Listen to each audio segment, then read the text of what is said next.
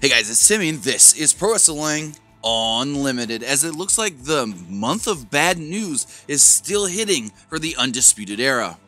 So we did learn a couple of weeks ago that Kyle O'Reilly was dealing with some sort of an injury, possibly a back injury, slight back injury, and he was unable to work the Download Festival.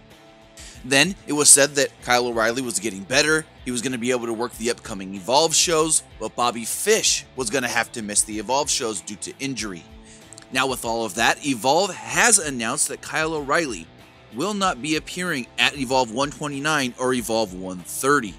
Now according to Ryan Satin of Pro Wrestling Sheet, he does state that after TakeOver 25, Kyle O'Reilly needed stitches in his back. Unfortunately, the stitches ended up developing a staph infection and he was forced to remain out of the ring, out of action for the time being. It is unclear exactly how long Kyle O'Reilly will have to be out of action, but they hope that he can get cleared up within a week or two.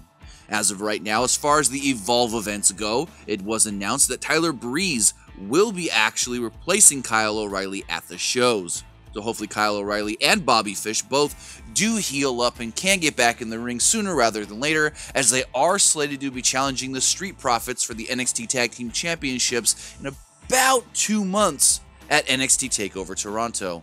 But that's going to do it for this episode. Remember to comment below, like and share this video, like us on Facebook, Instagram, and Twitter, subscribe here on YouTube, and follow PWUnlimited.net for the latest in pro wrestling news.